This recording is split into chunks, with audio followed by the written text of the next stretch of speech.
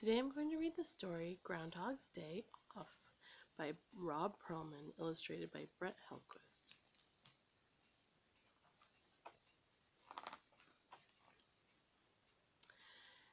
Every year on one special day in February, Groundhog wakes up extra early.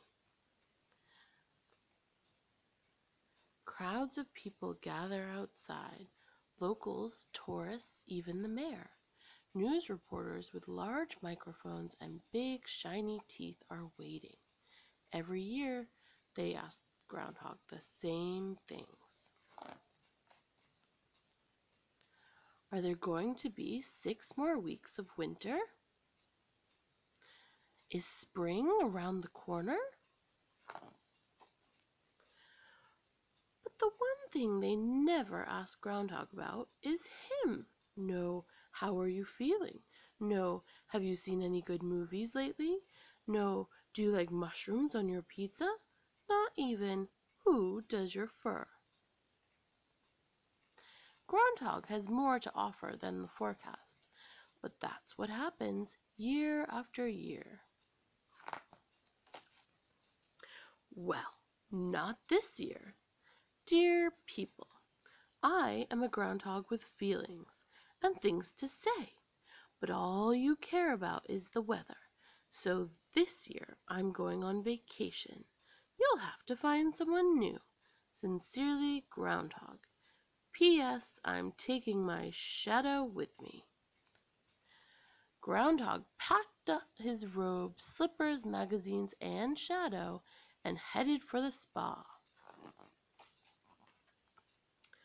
The townspeople didn't know what to do. The mayor thought long and hard and finally announced, "We'll hold auditions for a new groundhog." Lots of animals wanted to try out for the role.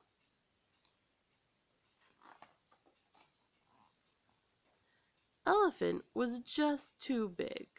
Ostrich got the whole thing backward.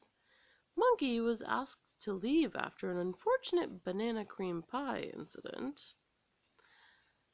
Bats, owls, moles, and possum schedules didn't work out. Poor Puppy suffered from stage fright, and Sheldon, well, his shadow just wouldn't behave. "This is terrible," the mayor cried. "There's only one animal right for this job." Groundhog had been relaxing when he heard a news report. Nobody has Groundhog's flair for the dramatic. Nobody can wake up as early as he does.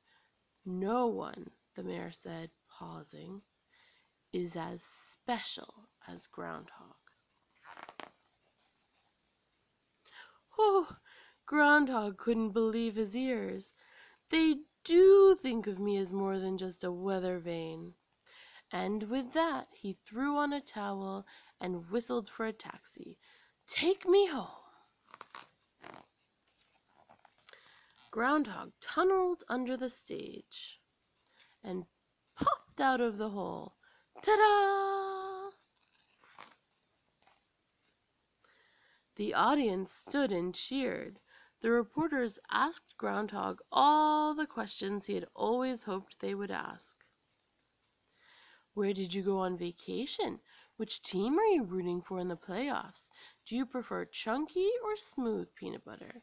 Is that your real fur? Will you do this for real tomorrow?" Groundhog stopped signing autographs. "Tomorrow," he said. The reporters nodded. "Tomorrow is Groundhog's Day. You came back just in time." "Well then, no time to talk. I have to go to bed early." The next morning, Groundhog woke up extra early. He poured himself a cup of warm mint tea and peeked out of his hole. And this time, the reporters asked him about much more than the weather. "What would we do without you?" "Bagels or donuts? What would you do with $1 million? Seriously, is that your real fur?" like me. You really like me," Groundhog said with a huge smile. He finally felt like everyone cared about him. He was very happy. That is, until he climbed back down into his hole, turned on the television, and saw that Bunny had hopped away. Auditions would be held in the spring.